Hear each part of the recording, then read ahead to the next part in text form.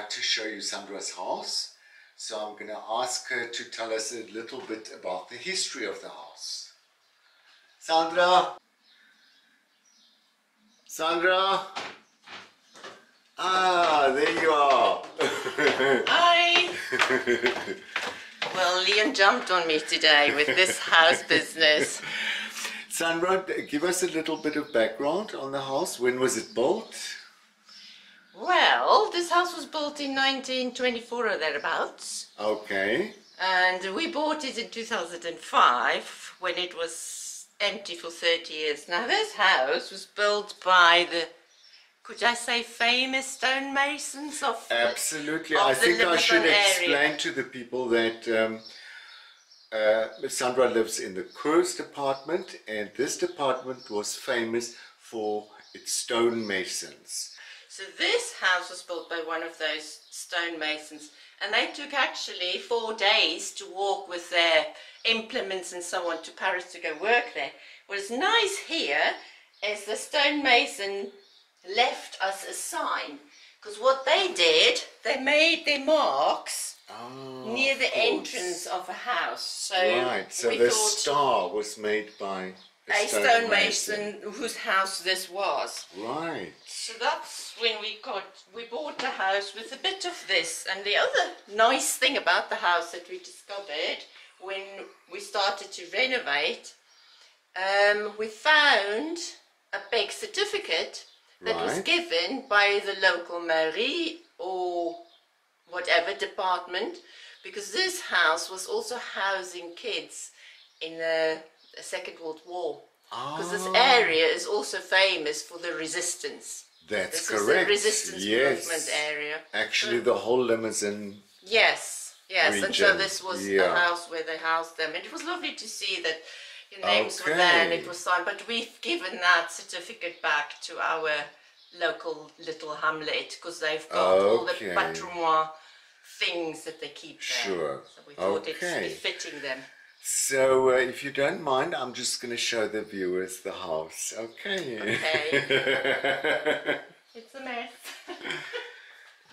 Okay, this is the dining room, and you can see this is what Sandra bought at the attic sale, which is usually what used for fish. It's for fish, for steaming fish. And this was a salmon steamer. Yeah, look how nice that is now. Okay, and then of course the wood burner for winter.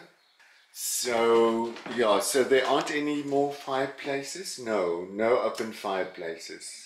We've got one open fireplace, but the fireplace is in one of the bedrooms, but we're not using it. Okay. So I kept it, but it's closed up. Right. Really, with its natural thing. I'll show you what it is. Okay, when we go upstairs. When we go upstairs.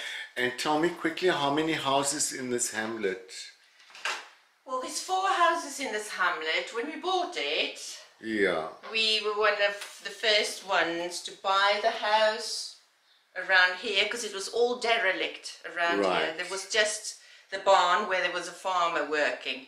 Okay. And over the years, the houses were bought up, and now I've got 3 French neighbours, and they've all renovated a bit and reworked on barns and so on. So it's really quite nice. We've got a little community here now.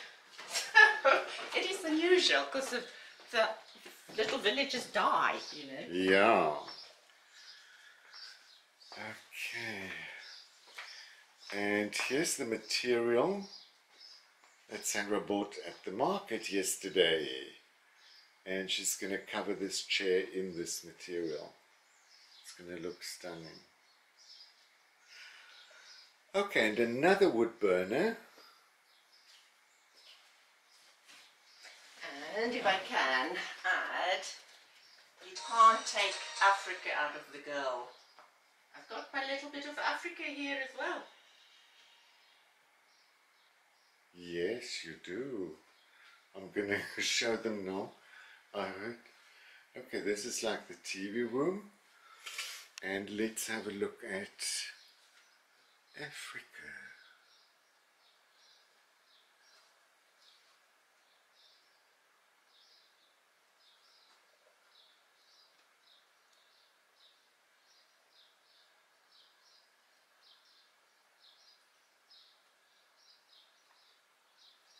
Okay, now then I think we can go upstairs. Let's move up to the next level. All the wooden frames that architraves on, so we took all the architraves off. Okay, so when we bought it, it was basically a ruin. So my daughters and I,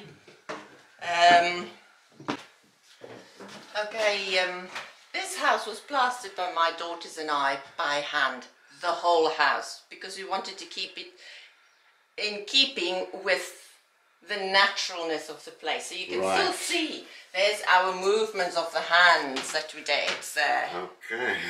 Right, so here's then to the whole house, all the walls we did like that.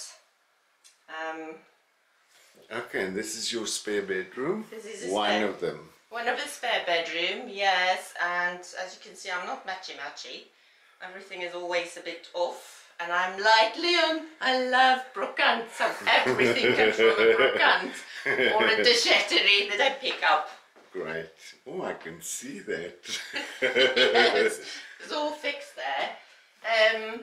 My husband, we picked this up at the brocante, all these funnels. Oh, and then Guy made them into my lampshades for me. Wonderful. There's a little bit of Afrikaner, South African bench that came still from South Africa. Right. And I see there's le banc. Shall I show my bathroom? Salle de bain.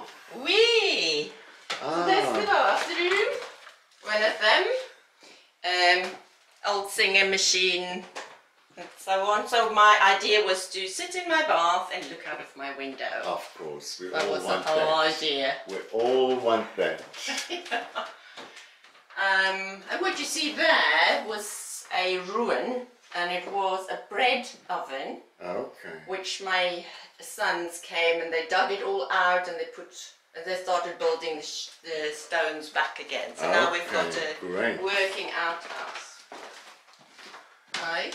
Okay. Anything else?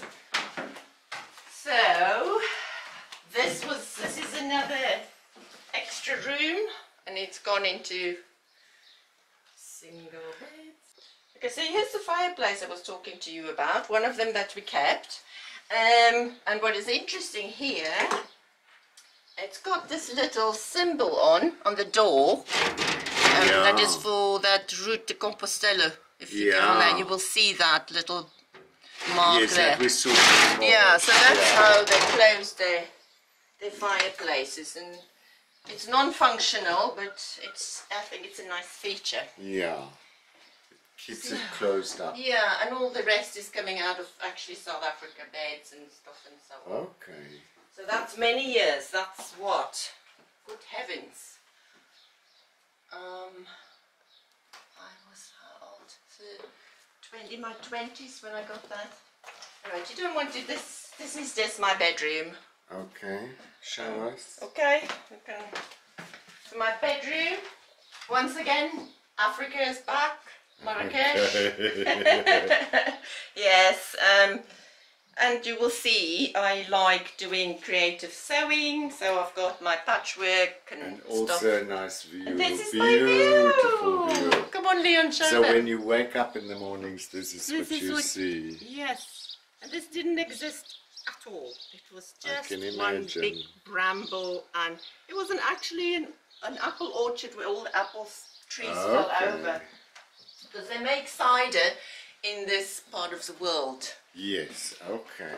In our cave we had loads of ciders. So traditionally the houses had their lofts. Okay. And the lofts were not really lived in, it was for storage and whatever. Okay. So this had to be redone. So just to tell everybody that all the floors we had to re-put in, the roof, because we could see the sky. Okay. Burn. Okay, and this is your workroom. And here's my workroom. And I always wanted to have a lovely place to work in. This is divine, yeah. So yeah, we were both. And these are all my old clothes I gave Sandra, and she's going to make me a quilt. Yes. And then I also bought material at the market, and soon I will have some throws done in this material and that material. And so, good friend must do all this. Yeah, it's because I had to do the cooking, that's why. And as you can see, there's still renovation in progress because I'm busy with the with the Veluxes, so okay. I just want to show them what you do up here. Being a qualified medical doctor, this is quite amazing that you do this. Wonderful. Yes. So yeah. Okay. Now and now we'll go to my little room where I sleep. Okay, so this is the room where I usually sleep. Wonderful big room. Also part of the attic and full of African art. And then I also have my own bathroom. Look at this stunning door. Okay. And there we go into the bathroom. Right.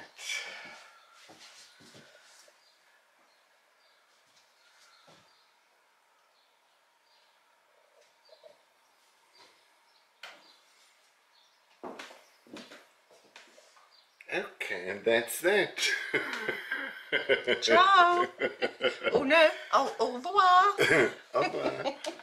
Okay, Sandra, thank you so much. And I think it's time for a drink. Oh, definitely. Time for gin and tonic. I'm sure you can have a gin and tonic.